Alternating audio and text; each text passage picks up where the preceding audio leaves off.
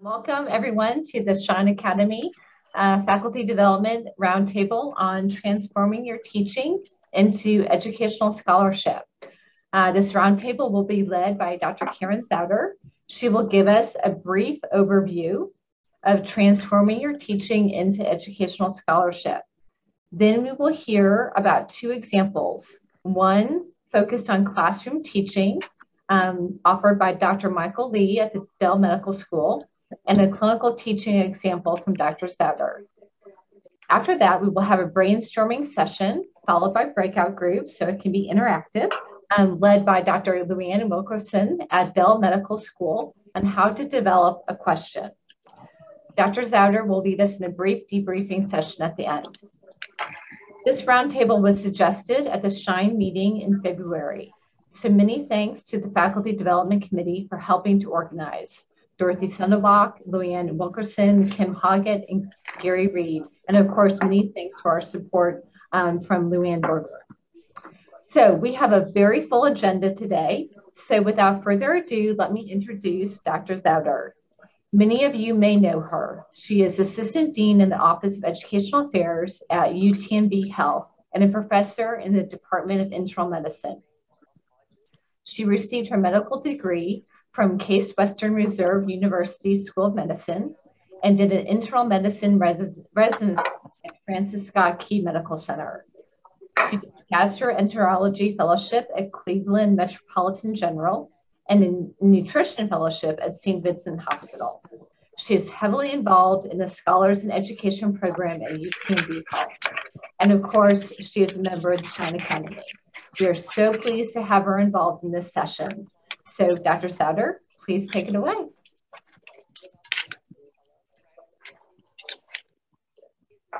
Okay, so thank you all very much.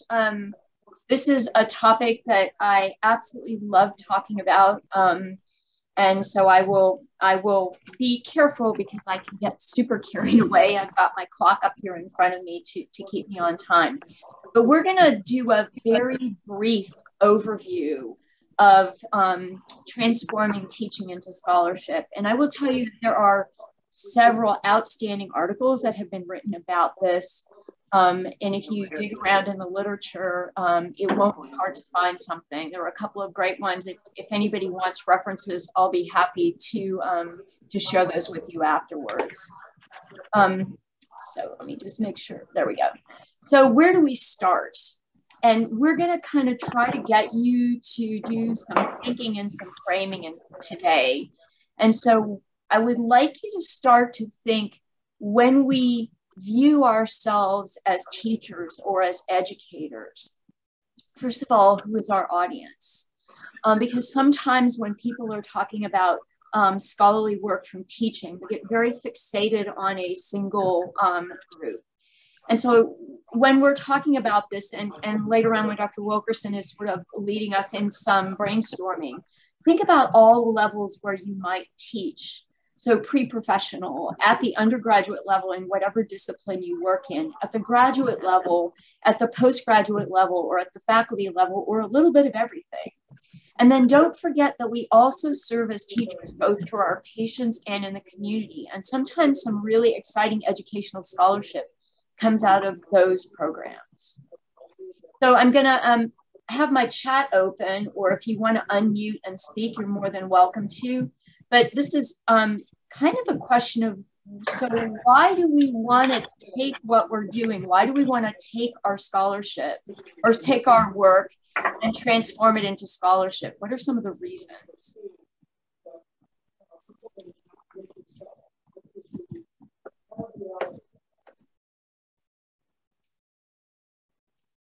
Anybody? Validate our approaches and efficacy, great. Best practices, sure, sharing best practices. Increase our own knowledge about effectiveness, absolutely. What else?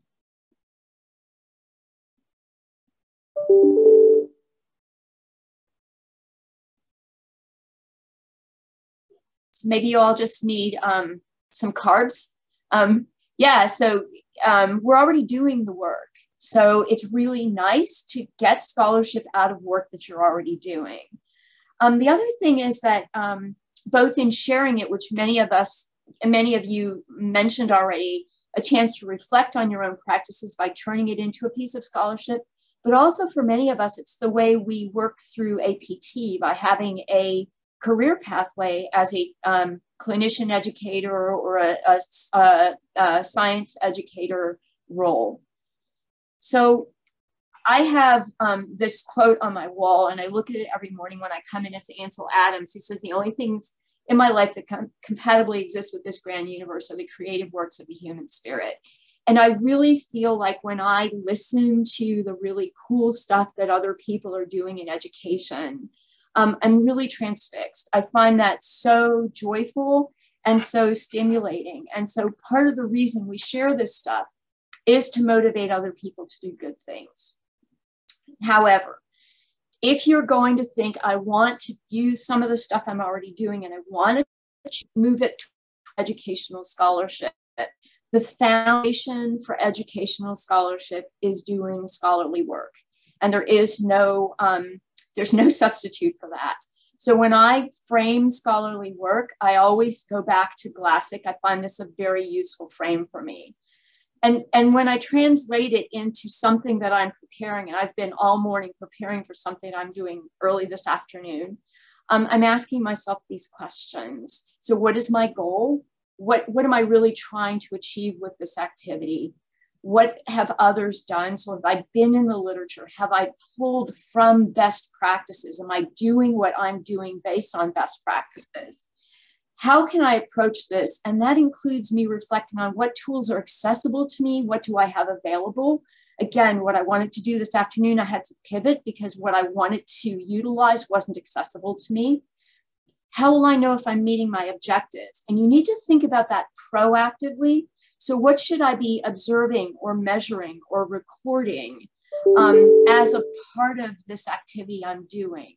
How can I share what I'm doing? So who are my stakeholders and who is my interested community? And then finally, the thing that we do at the end of every activity is the sort of reflect, refine, and repeat. So anytime you do something, then taking back, and somebody mentioned reflection in the chat, is to go back afterwards and say, was that the best way? What could I have done differently? Did I reach my target audience? Did I get my objectives across, etc.? So I find this a really helpful framework because when I do this consistently, then if I'm reflecting back 3 months later, I say, gosh, what have I done that's cool lately that I could talk about? I can go back and say, yeah, I set that up really well. It could turn into a piece of scholarship. So taking scholarly work to educational scholarship basically is following what we call the 3 Ps. And there's been many sort of adaptations of this. This was published in 1999. Again, something that I use in my head. 1, have you made your work public? And that's the dissemination piece. Has that work that you're sending out been peer reviewed? And is it being presented in a way that others can build on it? So is it an idea that can get other people stimulated, can get other people to build something that's adaptable to what they have? So you're not just trying to hand something to somebody, but you're saying, here's a core concept, here's an idea, here's a process, go for it. And let me know what you learn. So that's the dissemination piece. You want to take advantage of opportunities for dissemination whenever you can. The other thing is that when you're thinking about the changing your teaching or transforming your teaching into scholarship, as I was initially kind of trying to get you guys to frame, don't think only about the sort of classic undergraduate learner, if that's, if you're teaching in a medical school or a school of nursing or a school of health professions, but think about the broader view, but also think about all the different ways to what you do as an educator. So what takes up your time? Where are you putting your energy? What's interesting to you? So if you're doing a learner assessment and you're like, okay, we did this whole big project to figure out what the needs assessment was for this and how we could best do this. Sometimes that needs assessment, it might not be a manuscript, but it might be enough for a sort of an appetizer piece of scholarship that you could get out, do a poster, talk to people about it at a meeting, and have a little bit of feedback so you can continue to develop.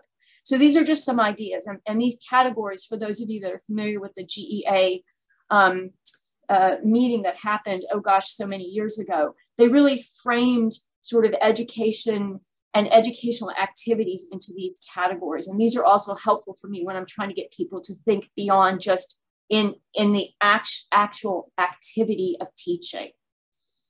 And so my final comment is, when you're thinking about transforming teaching into scholarship, take advantage when opportunity knocks. So do your homework, stay educated, and be kind to others. Share this as much as you can. Know what opportunities are open. Know when special calls go open. And if you know someone who's doing something in that area, holler at them and say, hey, did you know MedEd Portal has a special call open right now for materials on X? You've been doing that. Maybe you could transform that into a piece of scholarly work. If you decide you're going to do that, create yourself a timeline. Be accountable. We just had this conversation again yesterday. You will get it done if you're accountable to somebody. And then finally, make appointments with yourself to get the work done. If you block time on your calendar, and even if it's an hour a week, this work will start to happen. If you just say, I'll fit it in, it's never, ever going to happen. So I'm going to stop with those sort of global concepts. We can come back, and I'm going to introduce Dr. Lee. I'm going to stop my sharing and then let him take over. He was going to give us an example of taking classroom teaching into scholarship. So Dr. Lee. Absolutely. Thanks, Karen. Let me just pop this slide deck up there. And it perfectly segues with your session here, which is really thinking about, I like to view the classroom as an experimental laboratory. I was trained as a basic scientist, so I want to collect data on things. I want to know if something works, something doesn't work. And I was not trained as an educational psychologist. I have no training in education, a teeny little bit, but not really very much. And so I learned as I moved along through the system over the years on what needs to be done. What do I need to measure? And I think that the hardest part, right, is getting acquainted with the literature. And once I surmounted the literature, I said, okay, now I can come up with some interesting questions. And so hopefully that's what I'm going to paint here for you guys, is turning the classroom into a laboratory. And I'm going to take us through some data, but I don't want to, this is not going to be a research talk. It's more to show my approach and how I was trying to basically figure out if this thing that I'm doing is working. So this is, and I'm at the Dell Medical School. That was what the picture was there. It was our HLB building. So right there in Austin. And this is what our curriculum looks like. And the course that we're going to be looking at real quick, the data and the sort of approach I was using is this Infections of Disease course that's shown here. So in a nutshell, it's all of infectious disease, microbiology, and antimicrobial pharmacology. Bam, right there, which is, if you're feeling stressed right now, imagine if you were taking the course. So we try to do a lot and doing a flip approach. So that in and of itself is something really interesting to study. And so that's the context right there, 6 weeks, flip approach. And then we zoom into the days of the week and what we're doing. And essentially what we have here is part of that day, Monday, Wednesday, and Friday, is taken up with what we call pillars. That's PBL. And then we have what we call LGI, or large group interactive. Sometimes it's lectures in some courses, it's mini lectures. Sometimes it's cases. We're trying to use a flipped classroom approach. So we have students doing work ahead of time before they come to class. And then in class, we want to have an application exercise where they apply that knowledge from the pre-work, right? Now, the rub here is that it's a largely voluntary curriculum. So they have to come to the PBL sessions, but the LGIs are purely voluntary. So we've got our active learning piece there in this voluntary segment. Maybe they do the pre-work, maybe they don't. So I just wanted to understand, what's the recipe here for success?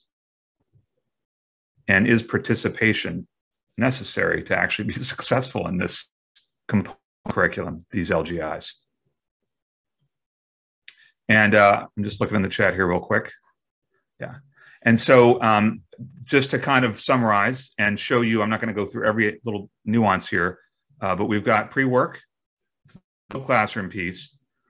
We've got that PBL session mentioned, and then our large group interactives. And this is over the course of the night before and following day in class. And the salient detail down here is what I want to draw your attention to, which is we've got a lot of self-directed learning and then a little bit of faculty-directed learning. So it really relies on this sort of handshake between these two, that the students are going to hold up their end of the bargain and do their work, come to class and participate in the things that we've set up for them that we feel based on learning theory and experience is going to work. This view. So that's the kind of handshake there, self-directed learning and then faculty-directed learning. Okay, so before I show you the data, I want to just reiterate what flipped class. They watch a video, they listen to a podcast. Maybe they have maybe even some reading. The more active it could be, and we can argue if a video is really active or not, they're getting the information. They bring that information to class, and we engage in a game or a case. We do some kind of exercise where they're working in teams. So they've got to draw that information out of their brains and do something with it. And then we have an assessment later on. So I want to know, are they going to participate? Does that make a difference in their assessment? Right? Because setting objectives ahead of time, they don't know what's on the test, but they have a roadmap to it. They have the objectives for the pre-work and the in-class work. And so this question, really at. And I have to back look at the, right, to really understand what are the moderators that make classrooms successful, what things have popped out from meta-analyses, and just a series of meta-analyses that are here, and you can exercise here. And I'm going to look at Luann, and hopefully she's going to be smiling, because when I talked to her before, she asked the definition of the effect size for those that don't know. And what it is, it's the difference between means of studies. So it's the mean of one study minus the mean of another divided by deviation. So you can get magnitude of change amongst studies. And so this effect size really kind of gives us a sense of this thing working. The higher the number, the more effective it is. And that's, I'm taking these here. But anyway, what I've learned from the literature is there's a number of moderators that pop out to get some sense of how the thing works, the classroom technique, and what I need to do to be optimally successful. So that's the literature. And that was critical. And I needed to dig into these things and understand all the things that were being presented, even though some of them were way beyond my wheelhouse and my training as a basic scientist. So that was kind of step one. And so then I go, well, how am I going to do this study? And thinking about available, and the thing I would always hear when I first started, well, you don't have a control group, right? You can't deprive part of the students of something and give the others something. And so there's a variety of ways to get around this. Our undergraduate colleagues that teach often have different sections, and they can do different interventions, different sections, which is really nice. We don't have that, excuse me, we don't have that luxury. So I do a cohort. I look at different cohorts, and I establish cohort equivalency amongst these groups of medical students. And then I'm able to build my N from there and kind of look at the overall effect on this population of students. It's a little bit less than 100, right? Looked at the cohorts, found that they're equivalent in terms of the that I was at MCAT, prior GPA before being admitted, and science GPA before being admitted. And again, I'd love to, anybody that's interested in talking about the details of this, I will be happy to meet up with you and talk about it, less about that, the approach. So then I collected data, right? We went through the data as far as participation, and we had to set this up. Some of this ahead of time, we had to set up a place, almost like I call it a sample port, where we could draw off data to look at their actual participation and attendance in class. We had to look at their formative assessment performance or their summative assessment performance. These are our output.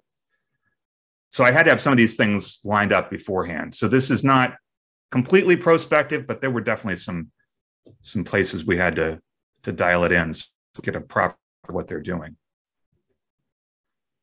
And then comes the analysis, right? And so we're thinking about, well, a lot of it's correlational.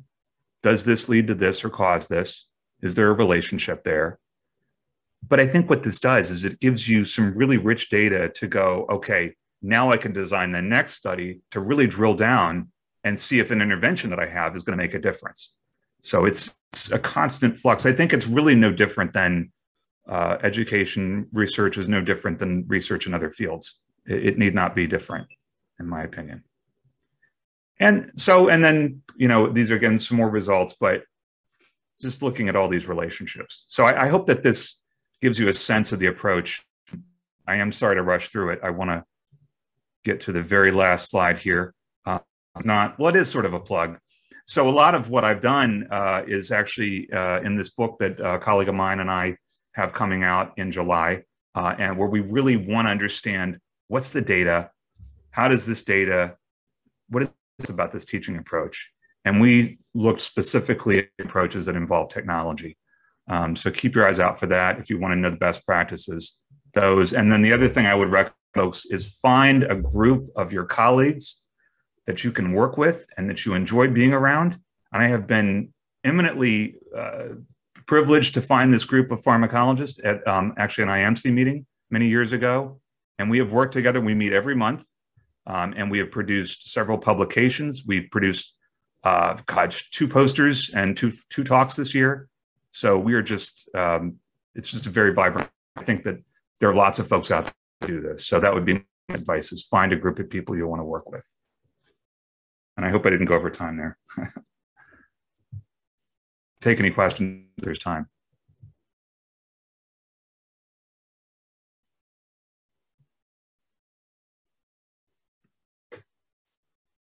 Okay, that was challenging. Very challenging. Thank you for sharing.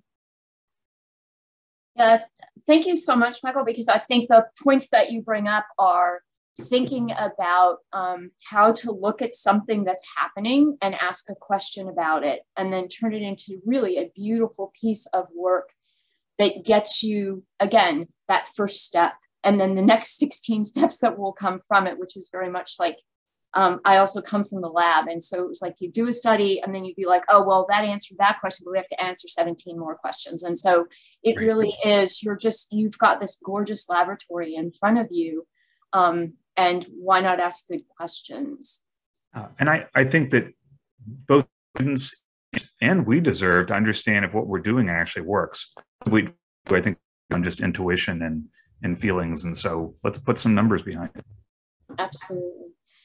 So thank you. I'm going to take a very quick spin through a clinical project and show you how this, again, the thought process behind this is there's a question we need to answer. Let's move forward. So I am, one of my roles is as the co-director of the internal medicine clerkship. And so we talk to our students all the time. So the context of the work that I'm going to talk to you is something we did with internal medicine clerkship. And the key driver behind this project is that when students come into the clinical arena, they have had foundational science work, including ethics. And they're taught, they sort of make these multiple choice question choices about the best, most ethical, moral thing to do with the patients. But when they get on the wards, it's really messy. And so we had been having these seminars with our students, talking to them about sort of the ethical, moral, and social aspects of patient care. And we're having these beautiful, rich discussions with students. And then Ike happened, and our students got dispersed all over the state of Texas. And we had a hard time getting our institution back on its physical feet, although we continued our educational programs. And we said, we don't want to lose this. So we changed this kind of process into a reflective essay assignment back in 2008, which we have continued to develop since then. And so since I've been the clerkship director for the last 112 years, I've read all of these essays as they have come in. And I started seeing pattern changes. And so we sat back and said, gosh, what topics are the students really addressing when we're giving them free writing, free reflective writing about challenges of care that are not the biomedical aspects of caring for your patient, but are other aspects of care. So we have this trove of essays, and we thought, let's look at this because this is going to inform the curriculum. This is going to inform what we might want to do before the clerkship or even during the clerkship to help our students be the best doctors they can be. Since this is educational material that we were going to use for research purposes, I just always want to make a plug for this, is that we did have to get IRB approval. So please, if you're digging around and you say, oh, we've got this thing and we want to do this thing, always check with your IRB and make sure that you do or don't have to do that, because that can become a huge issue. So we did all the approvals that we needed to do. And then we sat down with the essays. And so what we extracted from the essays were student information, which was only coded as a code number, their academic year and the term, so where in the year they were, and the students' declared gender. They have to start the essay with a very brief patient prompt. So this was blah, blah, blah, patient, this happened, and this got me thinking about X. And I wanted to really explore this more and reflect on this in relationship to my patient. So for the patient demographics, age, gender, when stated, we have the privilege of caring for patients in the Texas Department of Criminal Justice Hospital here in Galveston. So many of our students work in the TDCJ hospital. So we were looking at the differences between whether it was a free world essay or an essay written about a patient in the TDC, whether the patient was inpatient or ambulatory. And then for the essay prompts, we offer what we call umbrella terms, which are listed here. And you can see they're very varied. And we tell the student, use that as a, this is what really worried me, or this is what really challenged me in caring for my patient. But it's anything that would fall under this term. It doesn't have to be, so I'll give you an example of end of life. It could be talking to a patient about advanced directives or experiencing my first death. It could be anything that dealt with end of life. It's not a very focused thing. We just gave them some kind of big umbrellas. And so in the first part of the study, what we asked is, what are they writing about? And so 2,722 essays later, we can show you the distribution, and this is purely quantitative. And we looked at the difference between essays submitted by men and women, and we really didn't see a big difference. But what we did become interested in was the change of core themes over time.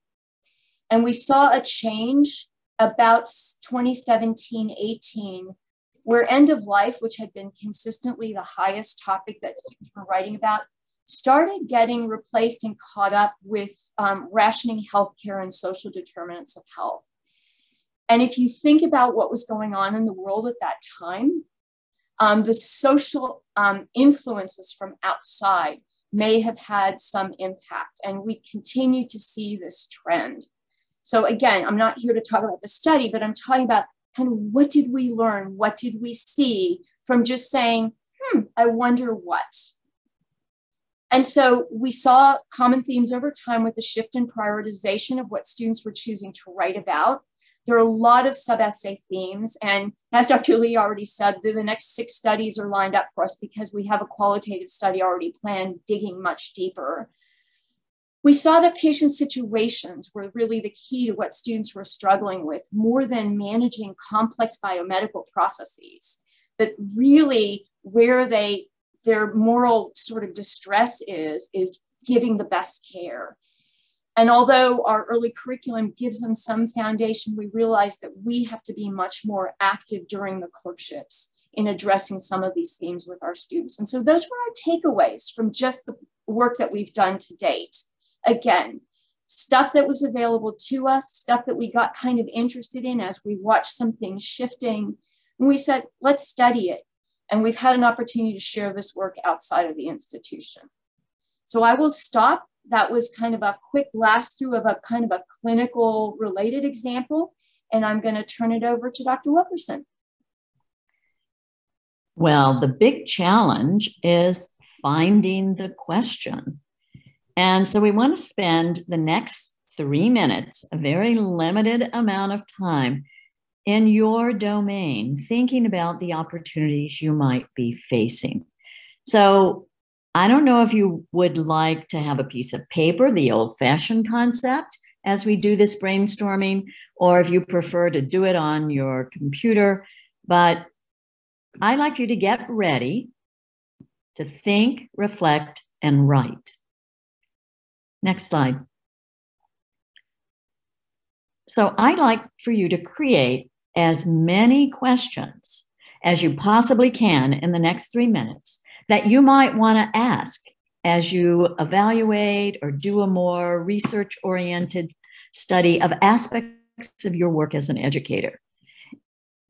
And just as a reminder, when we think about levels of question, maybe you just want to know about satisfaction, or maybe you want to know if there's any evidence of learning, or can they transfer something that they saw in a video into a classroom task? And what kind of long-term results as opposed to instantaneous results in terms of behavior might we expect? So with those frames in mind, all kinds of learners, all the work you do as an educator, I'm going to set my timer for a mere 3 minutes, and we're going to see who can come up with the most questions. Is everybody ready? Get set, go.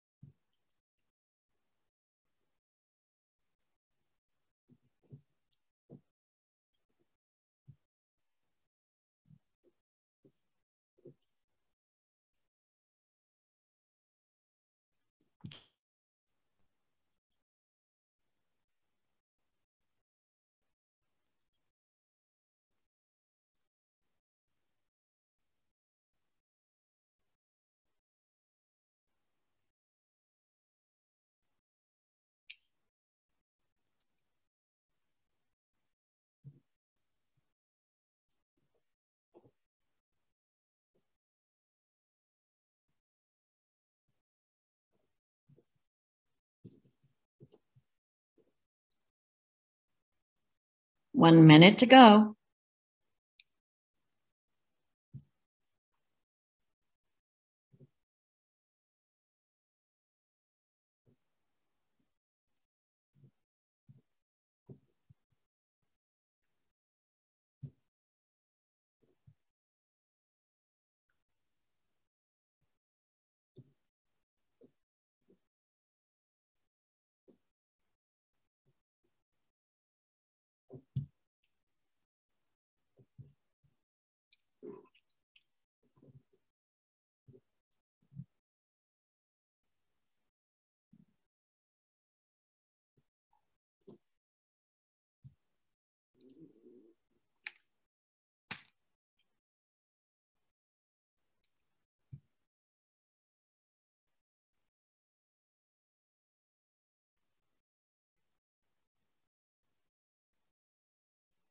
All right, we are done.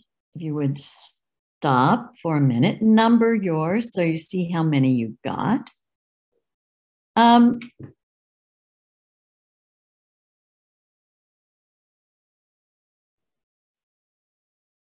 I think you're muted. Unmute everybody and yell out the number of questions that you came to in that amount of time, or write it in a number in chat. I got 5. Anybody got more than 5?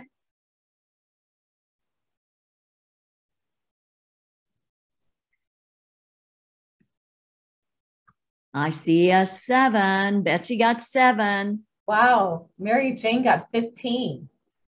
Whoa. I know, it's impressive. You guys are good. You're really primed already to do this.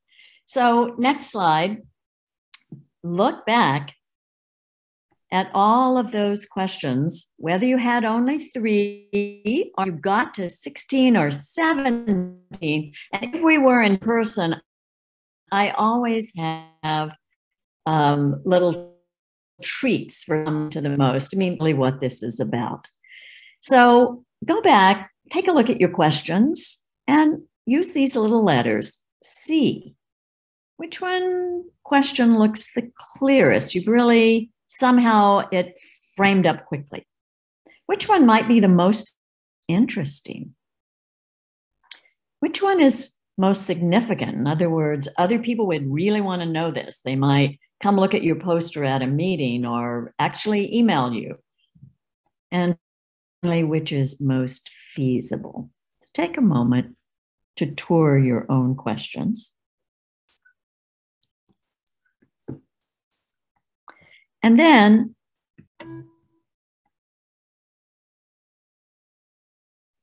type your best question in the chat. And the reason we'd like you to write it down is that we can all learn and be stimulated by the way you're thinking about your role as an educational scholar.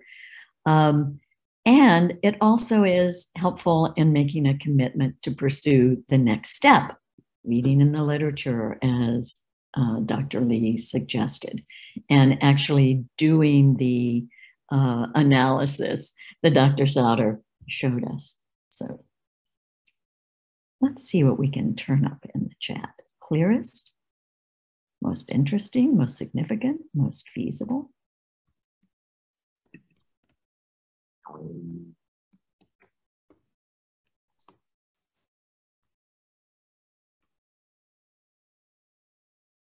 Is giving students outside reading of value?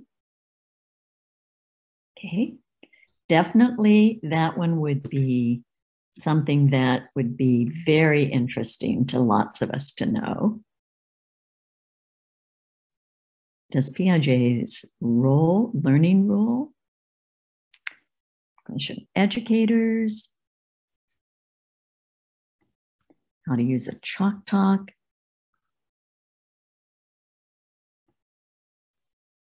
effectiveness of third-year medical students in getting occupational histories, effectiveness of a prep course in terms of the outcomes on an exam, implementation of a GME resource program on professionalism milestones. Okay, lots of challenges. So thank you for sharing and thinking a little further. Hopefully some of these will be things you might want to carry away. We're going to spend the next 15 minutes in breakout groups. So welcome back for those of you that have hung on to the end. I hope that you had a good breakout session and that you got some great ideas. I'm looking at the clock. We have like 3 minutes. I'm wondering if anyone has a 30-second tidbit they would like to share. Get more specific in your question. That's what I have to do. Yeah, specificity is absolutely it. Yeah, you really need to ask a question almost down to the place where it is too simplistic and then back up from it when you're sort of finding that sweet spot. Consultation, one of the things I heard in our group was sharing resources. So finding people with expertise in different areas and coming together for maximal efficiency and effectiveness. And so again, I cannot, from my own life experience, stress enough how important those collaborative sort of group projects are when everybody brings something special to the table. It's kind of like we take care of patients. We bring all the people to the patient's bedside to do the best care of the patient. We should be doing that with our educational work as well. So I'll leave one other comment.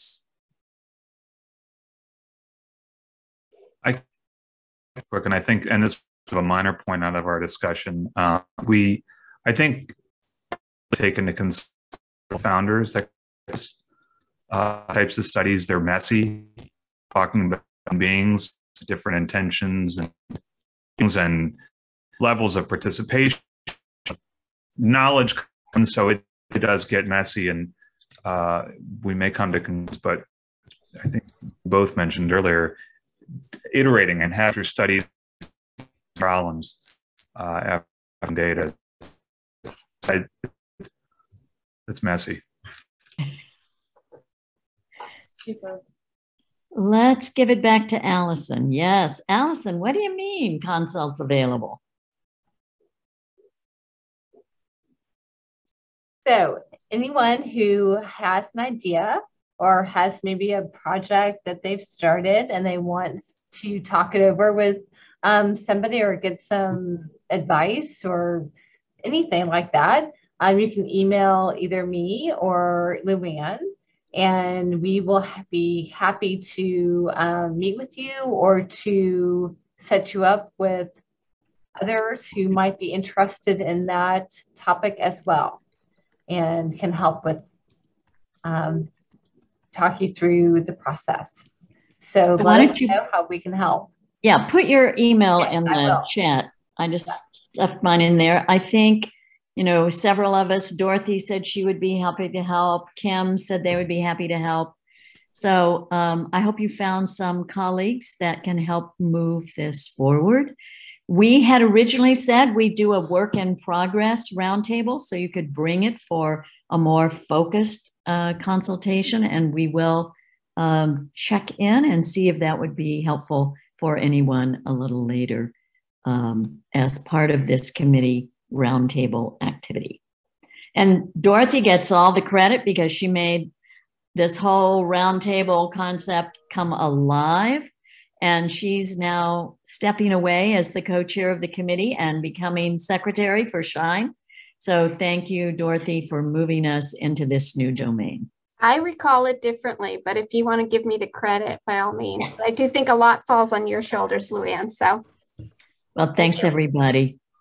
Keep the work going. Thanks, Mike. Thanks, Karen, for providing us great examples, and Allison for moving us along. See you. We have another one coming up in the fall. Thank you. Bye, everyone.